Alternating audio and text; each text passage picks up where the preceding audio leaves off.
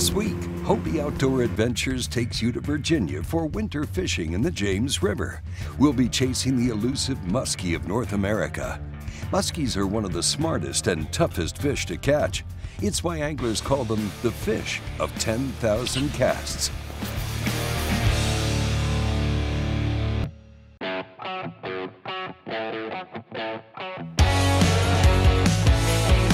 it's a nice one, dude. Ah, yeah.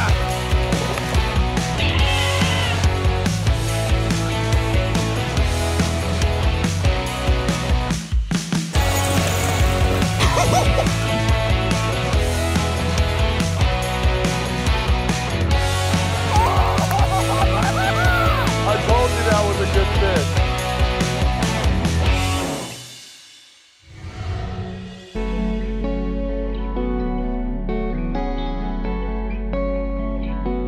Morgan has been fishing for his entire life, but has never experienced muskie fishing. So he flew from California to Lynchburg, Virginia in the middle of winter to meet up with his friend Kristine Fischer, a muskie fanatic who's always on the water looking for one. So Morgan reached out and wanted to do a Hobie Outdoor Adventures and asked me, kind of what I was thinking for this. And I know when I said, Morgan, I want to do a muskie show. Like, this is my bread and butter. This is what I'm passionate about. It accurately paints a picture of who I am and why I do this. I knew I was kind of going out on a limb trying to get him to commit to a muskie show, but I had confidence in this area and confidence what we could do, and I think it could turn out really cool.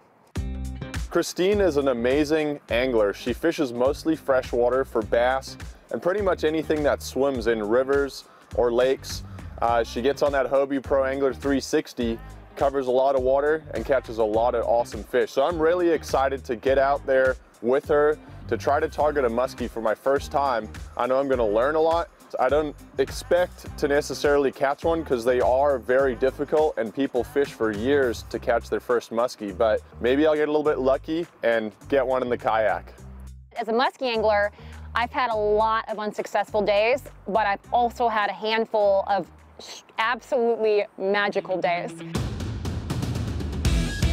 There was a day on St. Clair where I had about a 2.5-hour window. The weather was so bad, and I caught 5 muskie in 2 hours, including a 48, a 47, like a 45, and a 42, and a low 40s fish.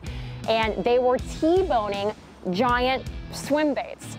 And it was absolutely awesome. I stuck it out for as long as I could, and I was rewarded with the most remarkable day of muskie fishing that I've ever had. Driving from the airport to where we're staying was amazing. You're going through these windy mountain roads. There's still snow on the ground. You open your window and it feels fresh out there. So I'm ready to go fishing. We got here the first night and it's Monday, everything's closed in the town that we're staying in, so we finally find a bar that has some food. It's late at night. The second that I walk through those smoky doors, my eyes instantly drift over to this work of art on the wall that consisted of like a 1940s Chevy pickup, giant American flag, and our America's bird, the eagle, above, and I knew I had to have it. If that is not a good luck muskie charm, I don't know what is. And before we know it, we're cutting a deal, paying cash for this awesome American beauty of a painting. Kristine sets it up in her hotel room, and it's kind of like, I don't know, worshiping the shrine, the American flag shrine before we go muskie fishing. Kristine's pretty adamant about her rituals. There's a kind of a theme to muskie fishing, and that may involve not showering for days or spending hundreds of hours casting, and it's kind of fun, there's almost like a muskie lifestyle. And part of that is getting a cup of gas station coffee in the morning, getting some snacks, and getting out there on the water. I really don't know much about muskie fishing, but we have Sam from Blue Ridge Muskie, and I know that I'm in good hands. We have Kristine, who's experienced. She's caught plenty of muskie. So this is going to be a great learning experience for me, and I know that between these two, they're going to give me a good shot at catching a fish. So river conditions this week, Currently, we're experiencing higher than normal levels, so the game plan for this week is going to be targeting eddies and banks. With the high water, it's going to push a lot of the fish to the banks and the eddies. They don't want to hang out in that current all day. So we're going to be throwing big rubber, we're going to be throwing swim baits, maybe some jigs, kind of get an idea of what the fish are going to be eating and go from there. It's cold. I'm putting on those nitrile gloves to keep the water off my hands, but I'm ready. I'm excited. We rigged the kayaks up. We have the Railblazer camera mounts on there with all the GoPros and stuff set. All we need now is a big bite. Well, coming up, the search for the elusive muskie begins. Hobie Outdoor Adventures will be right back after these messages. Hobie Outdoor Adventures is brought to you by Gerber Fishing Gear, Fish Beyond, Lowrance, Find, Navigate, Dominate, Daiwa, advancing the sport of fishing, and by Power Pole Micro Anchor, swift, silent, secure, and small. Welcome back to Hobie Outdoor Adventures. We're fishing on the Upper James River in the Blue Ridge Mountains area for one of the toughest fish to catch. And on top of that, this is the first time Morgan will go after the elusive muskie of North America. Kristine was showing me some of the big rubber, they call it, which are the giant baits that they use for catching muskie. There's jerk baits, crank baits, all of these beautiful custom lures, and it's kind of intimidating when you have one attached to your line because someone's handing you a $50+ bait that could be a pretty rare bait. It's a little bit intimidating, you know, you got to get that lure in the right place to trigger those strikes, but at the same time, I'm a little nervous about losing one of Sam or Kristine's expensive lures. Checking out the river for the first time, talking with Sam, we're going to hit a big pool which is upriver, and Sam has a jet drive on his riverboat. Getting onto the river, going through a few inches of water with that jet drive is just fun already, you know? And it's a beautiful setting, very, very peaceful and quiet. I just can't wait to get out there and start hucking those big baits. Back in the saddle.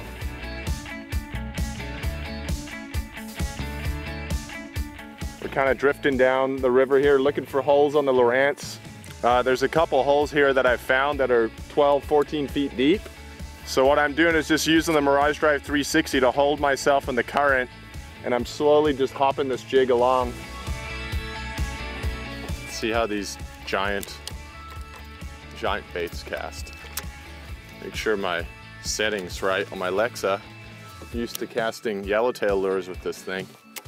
But Daiwa Lexa right here is a perfect piece of equipment for hucking these big baits. So when you have a fish follow to the boat, we do a technique called the figure 8. And that's where the angler sticks his rod down in the water and draws a big oval or figure 8 right next to the boat. As the fish is following in, you're showing the side profile of your bait to that muskie. And their preferred way to strike a bait or a natural bait fish is called T-boning. They want to grab that thing right in the middle from the side. That gives them the best grip on the fish. It allows them to kill the fish before eating it later. It's been a while since I've fished on a river and I don't really know what to expect. Safety is one thing that's going through my mind, you know. Wearing the right gear in case you fall in the water, which is freezing. Hypothermia is a real thing. Wearing a life jacket the entire time. I'm confident we're going to be good and safe, but I know Kristine, fish are #1 to her. So there might be some risks we're going to take to get to the right areas to catch those fish. A lot of anglers, you guys, have this idea that Hobie kayaks just aren't compatible with river fishing. And that couldn't be further from the truth. My PA 14 360 is hands down the all-time riverboat. I'm able to, hands-free, hold myself along a current seam and fish an eddy, you know, where these fish are staging. And I couldn't do that with a paddle. These drives allow you to maneuver around the current. Hobie just came out with the kick-up fins, and that is something that every angler can appreciate. When you're coasting down the river and you've got a lot of rocks and fast-moving water, these fins literally break away, completely clearing the bottom of any obstruction, and then immediately re-engage and you're back fishing again. So that right there is going to allow you to fish all day, and your drive is going to be manageable. It's about 11:30 and we've been casting a lot. We've been spending a lot of time covering a lot of water, and we are just not seeing anything. And I'm kind of starting to scratch my head and go like, okay, is this normal? Are we going to fish 12 hours and make 10,000 casts and not even see one? Because for a lot of people, just seeing one or getting one to follow that bait up to the kayak is a success. So we're casting, and I kind of see Kristine, and it looks like she's snagged the bottom or something, and then all of a sudden I see like the line pop, and then there's kind of a weight to it, and she's reeling up, and I can tell she's confused. Was it a muskie or something else? We'll find out. Hobie Outdoor Adventures will be right back after the break.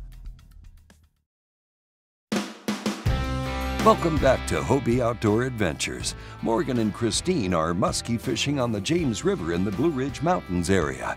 They haven't seen a lot of action this morning. Typically, it takes a while for the water to warm up and the muskies to start getting more active. So I was fishing a big Poseidon, 12-inch Poseidon, and my bait hung up in a laydown. So I kicked over there to pop that bait out, and as soon as I popped it out, there was immediate pressure on my line. There was no movement. It was almost dead weight, and I was like, ugh. I'd caught a piece of driftwood earlier in the day, and it felt exactly like what was going on. Oh, God, freaking muskie! Kristine's got one. You thought that was a rock, huh? Oh, my net's gone. I got a muskie. Yay! The fish did not fight at all. It's probably like it might bump 40. I mean, shoot, I'll take it. Like I've never had that happen. Well, atta girl, Kristine. Okay, first fish in the boat.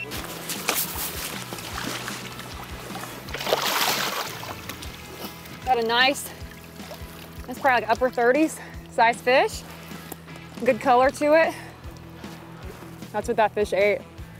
Like I said, snagged up in one of the laydowns out there in like 18 foot of water, and went to pop it back out, and then felt like something just stuck it, and it was just dead weight. Fish did not even fight a little bit. So Kristine got our first fish in the bag for today. And one thing that I do with all the fish we catch is I work with our game department, Virginia Department of Wildlife, and we tag these fish. So this fish right here probably already has a tag in it. I kind of recognize her. We're gonna check for that now, and if she doesn't have a tag, we'll tag her with a fresh pit tag, get her measurement, get a sex, and send her on her way. D688DCE. So I can look up in my spreadsheet and I can tell you when I caught this fish, how big it was, how long ago it was. All right, ready?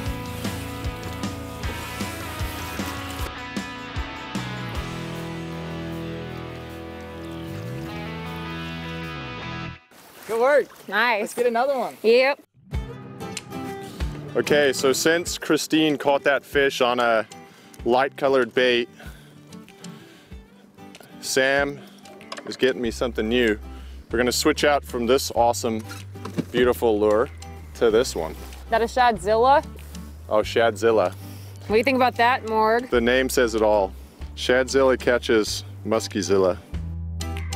So we talk about the gear a lot when we're talking about musky fishing, having the right net and the tools and everything like that. But what we also have to remember is having the right eyewear is huge. Hobie eyewear has a Sightmaster lens, and so when we have these real drizzly, overcast conditions, those Sightmaster lens help brighten up the water. And when you're musky fishing, being able to see is imperative. You don't see that fish, you're not going to connect with that fish. Crouching tiger. Ah! Why didn't you figure I out got that? bumped twice because my bait was fouled up. Oh. To even see a fish, to move a muskie when you're out on the river, especially in the winter, can be really tough. These fish are notorious for giving anglers multiple days of no action. So even though I was pretty happy that I had my fish in the boat, I really, really wanted Morgan to experience this because I knew if he didn't, he'd probably never do it again. So I was hoping so badly that we could get Morgan his first muskie. The casting continues. Well, the sun is starting to come down and Morgan's chance to catch his first muskie is fading away. We'll find out what happens next. Stay tuned. Hobie Outdoor Adventures has been brought to you by Railblaza. Hold everything with Railblaza. Hobie Eyewear. See life easy. AftCo, American Fishing Tackle Company. And by St. Croix Rod, the best rod on earth. Welcome back to Hobie Outdoor Adventures. We're in Virginia searching for the elusive muskie in the upper James River. Morgan and Kristine try everything. They change locations. They switch baits. They change techniques. But nothing seems to work. I'm starting to wonder at this point if I'm gonna have a shot at landing one of these things, and we've been on the water now for at least 8 hours, made a lot of casts, but moving downstream to a new hole, Kristine and I got to have some fun. We ran down some little rapids. You know, you can't get too crazy on a Hobie with a Mirage Drive. It's not a whitewater boat, so going down like a class 3 rapid is not an option. But these rapids were calm enough, the river was deep enough for us to feel comfortable, to have some fun, and just kind of getting that flow of the river behind you and those sections where it gets shallow and you just kind of start going fast. It's exhilarating. It's almost like you're on a ride at Disneyland or something. It was really fun. So we get a lay of the land from Sam. You know, he's fished these holes. He knows every location where a big muskie might be hiding out. And there's a hole right there. There's kind of a sandbar, and then it drops off. So I was thinking to myself, okay, that sounds like a perfect location for a big muskie to be laying up. So I'm ready to keep casting. And first cast, second cast, you know, I'm kind of feeling the edge of that sandbar drop off into a deeper hole, and I make my third cast. Got one.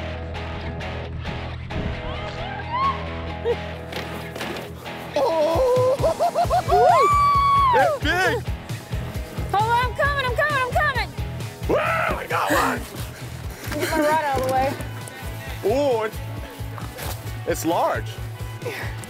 Oh, Morgan's a giant. Got him! Oh, yeah. Shadzilla, baby, Shadzilla! Dude, Sam, that's a fat fish. That's a large one. Oh, yes it is. Booyah! Oh, that was awesome. Dude. I felt it like tap the bottom a couple times, and it was like ding ding, and it just my line took off. Oh my God, Sam, that's a big fish. It's bite time, girl. It's bite time. It's a giant, Sam. Gosh. Like Morgan. Wow. Boom. Booyah. What do you think, Morg?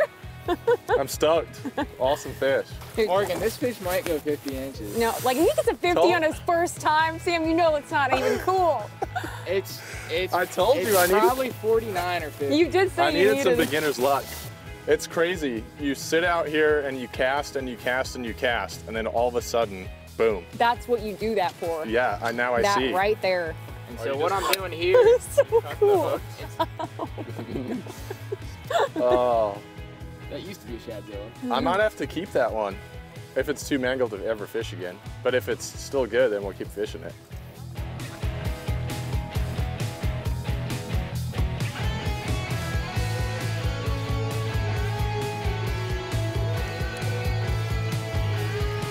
C0141D8. Yeah, it's a cleaner hold. That's a big fish. Holy cow. Yeah. Thank you, Sam. What a first fish, dude. I know, I'm so That stoked. is incredible. Yeah. She's a beauty. Look at Sam's arms shaking. It's heavy. This is a 40-pound fish all Yeah. day. Wow. That fish is healthy. Wasn't is skipping gorgeous. any meals. River monster right All there. day. Look at that. Yeah, that's a. Wow. Should we put her back in there for a bit? Yeah. 50 and a half. Yeah. Wow. That's Beginner's luck, huh? first freaking muskie. Are you kidding? 50 and a half. That beats my Oh kayak gosh. PB. Woo. Wow. Wow, she is gorgeous. Put it in the water. Try to get it out here where I have to Pick them up.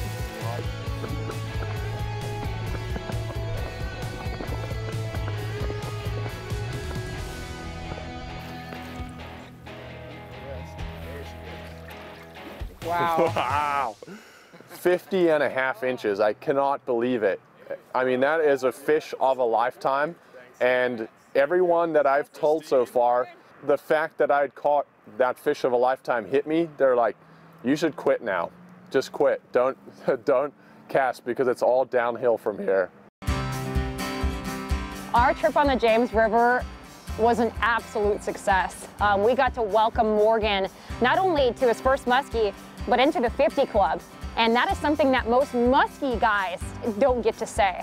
It was a huge deal. Capturing a 50.5 inch marvelous river specimen on camera in the kayaks is absolutely incredible. I caught a 40-inch male, 2 muskie, 1 giant of a muskie. It was an absolute, and a painting that I get to have now for the rest of my life. Absolute success. Thanks for watching, and see you next time on Hobie Outdoor Adventures. The sound of an eagle. Can you make the sound of an eagle? Hold on, I gotta get... All right. Nope, that wasn't good enough. That's pretty good. They talk to me on the rivers.